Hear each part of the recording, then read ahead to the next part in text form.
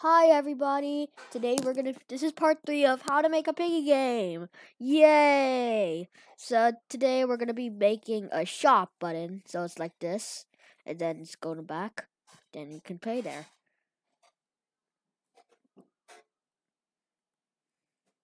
So yeah, I'm gonna teach you how to make that. So first you're just gonna have to make a room. I made this one with plush trap because also shout out to some random by let me look who it is again.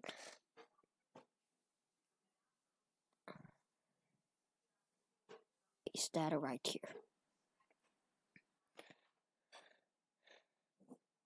His name was Hunter the Sith. Shout out to him for giving me this idea about the shop and about this thing. So today we're gonna be showing you how to make this. We're not gonna add another remote event. It's just another add play. It's still add player. So just make a new room. I'm gonna go to starter GUI. So we're gonna turn on the UI. Then I'm gonna duplicate the play button script here, and then put this in, and then put it in the shop btn, and then just put it in there. Or you can use the one that I put in the link in the description.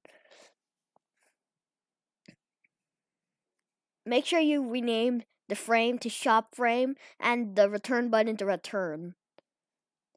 And then you make the return button, which should be like right here.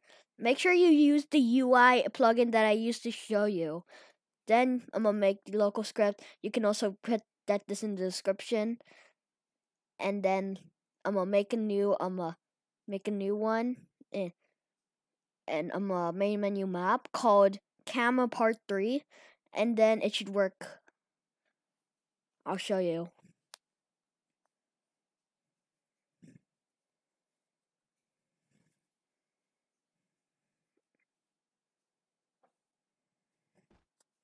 So press the shop, and then it should work.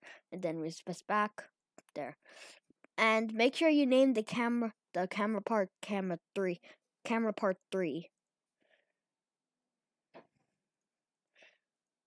Sorry this was a short episode, but if you want to make, and also you have to do the same with the shop title, just name it into shop title. Sorry this was a short episode, I just already scripted it. So yeah, sorry. If you want to do the same with the intermission, just duplicate the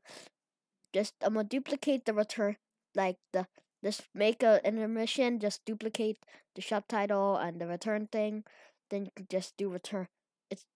You can just keep the script, then just put the play button, then it will just do that. Then yeah, I think that's it.